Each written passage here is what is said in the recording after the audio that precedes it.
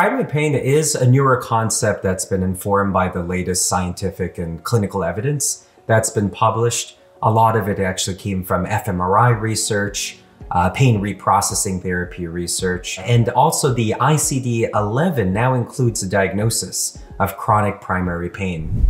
Primary pain is where pain is the primary problem. It is not secondary to any disease or pathology in the body.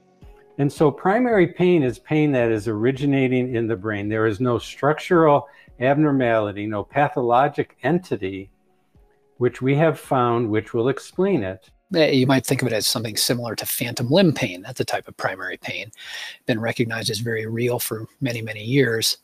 And yet there's no actual continued ongoing damage in that part of the body. Their brain will just continue to fire these pain pathways, letting them know that there's a problem when there actually isn't any problem. The pain has basically become self-reinforcing, self-perpetuating, taking on a life of its own due to changes in brain pathways.